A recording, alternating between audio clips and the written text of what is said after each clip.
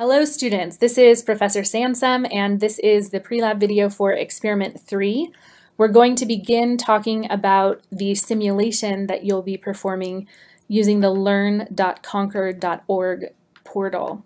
You should have written down your login, your username and password from experiment 1, so go ahead and refer back to that in your manual when you sign in to the Learn portal. And this time you'll be selecting the reaction rates activity. You'll click on Run Activity and the first page will be about concentration and reaction rate. I'm just going to show you how this model works so that you'll have a sense of what you have to do in the experiment. At the bottom of the simulation, you can add atoms. So for example, you can add 2 atoms or 4 atoms by clicking again. If you want to reset it, you use this reset button. I'm going to start with 2 atoms. So as soon as these 2 atoms have reacted to form a molecule, you're going to hit pause, and you're also going to write down the time that's shown here in picoseconds as the time it took for that reaction to occur. In this case, because there's only 2 atoms, they'll either be separate, which would be 0% completion, or together, which would be 100% completion.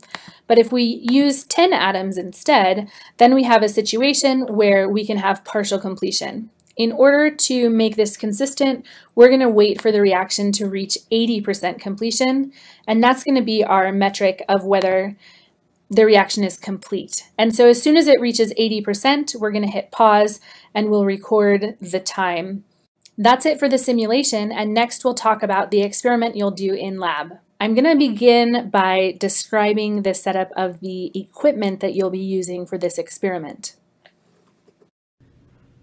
Today, you'll be using the temperature and pressure sensors. Get out the temperature sensor that looks like a white shoelace and plug it into the wireless temperature link.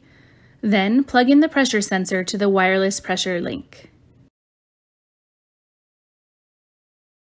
First, you'll want to place the hot plate under your personal downdraft hood and make sure that you can plug it in. Next, place a 250 milliliter beaker on the hot plate. This is going to act as your water and ice bath when you're changing the temperature of your solution. Now place the thermometer in the beaker. Then get your 50 milliliter Erlenmeyer flask. You're going to clamp this onto the ring stand using a utility clamp, and then you're going to lower it so that it's suspended in this beaker. Your utility clamp actually has 3 adjustments. So there's one that attaches it to the pole, and we follow the rule righty-tighty, lefty-loosey. Before you attach the clamp, make sure that your pole is actually firmly attached to the table. Your pole shouldn't spin. If it's loose, take the whole pole and twist it to the right to tighten it to the table. So you have this adjustment in the back to attach it to the pole. There's one adjustment in the middle, and this one helps to orient the clamp. You'll want your clamp to be facing so that it opens up and down instead of sideways. You have the outer adjustment, and this will tighten or loosen the grip on the flask itself. Once you've got your Erlenmeyer flask suspended in your beaker, you'll want to add your stir bar and turn on the stir function on your stir plate. Again, be careful that you're using the stir function and not the heat function. Make sure that it's stirring properly. Now you are ready to open the SparkView software on your computer. Click on Build and choose the second template. In the smaller gray box, you're going to choose 1.23. That's our meter function. And then you're going to select the temperature measurement for that box.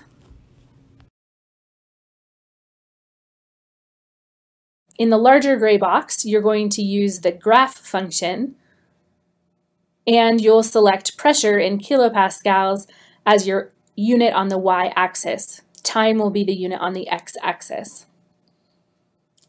Now you should be set up to collect data. It's a good idea before you set up everything to measure for your experiment that you check for leaks. So a good way to do this is just to get some of the ingredients, your catalase and hydrogen peroxide, put them into the flask and put the rubber stopper in, and make sure that the pressure is actually increasing, which you'll see on your graph that you've set up. If the pressure is not increasing measurably, you'll want to check for leaks. One thing that's common is that the rubber stopper isn't actually securely inserted into the flask.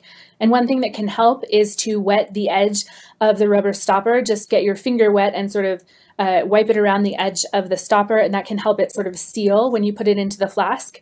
You also have to insert it pretty firmly. The other things that can be problematic are going to be the connectors on the ends. Sometimes your rubber stopper has too large of a hole, so the connector isn't really inserted. It has to be airtight in order for the experiment to work. So you can change to a different rubber stopper if that's the case. If you have any further problems that can't be corrected by those two fixes, you should talk to your TA and they should be able to help you. Sometimes you have to change the connectors in order to get a tight seal. Now, once you're collecting data, you're going to want to get the initial rate of this reaction. That's how you're going to compare the rates of reaction under the different conditions. And what you need to do is fit the first 10 points on your data. You'll be pushing play to record data before you've put in your ingredients, because you want to actually capture it right as soon as the reaction starts. So you'll push play and then you'll insert the rubber stopper to measure the reaction.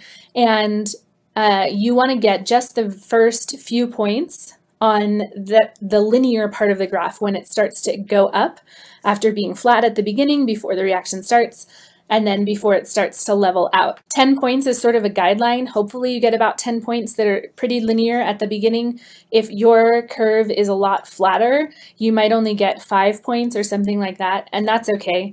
Just try to be consistent so that for all of your trials, you're fitting them the same way. In order to fit this, you're first going to click on the fit function and choose a linear fit, and then you'll want to use the select function to choose those points. The slope that you get from this linear fit line is going to be the rate of your reaction in kilopascals per second. So that's a rate that you can compare between your trials. That's everything for experiment 3. Thanks.